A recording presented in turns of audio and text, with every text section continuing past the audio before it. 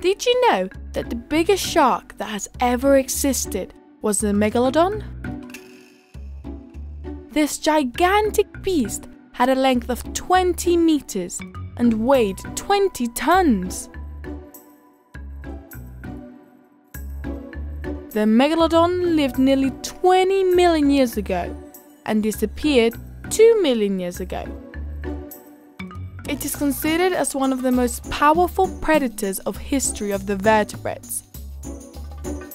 And their favorite prey were sea mammals, such as whales and dolphins. It is a shame that the megalodon has disappeared, but to be honest, it would have been really scary.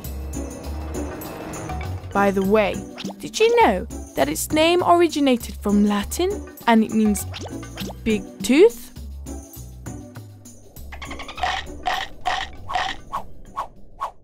Did you know that sharks can have thousands and thousands of teeth in their lifetime?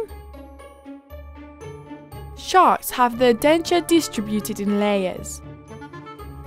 When a tooth breaks, immediately it is replaced by the layers above. In general, sharks have between 5 and 15 lines of teeth, although the first line is the most important, and it is what they usually eat their prey with. Many scientists have assured us that sharks can have up to 30 million teeth during their lifetime.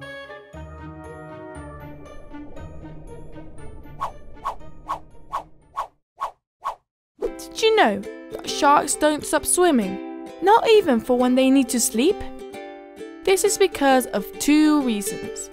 The first is because of their breathing. Whilst sharks swim, they maintain their mouth open. This way, the water that contains a lot of oxygen passes through their gills and absorbs the oxygen to be able to breathe. The second reason is that, differently from all fish, sharks don't have a swimming bladder, a kind of internal float that fills with air and allows them to float even though they are still. It sounds weird, but it is true.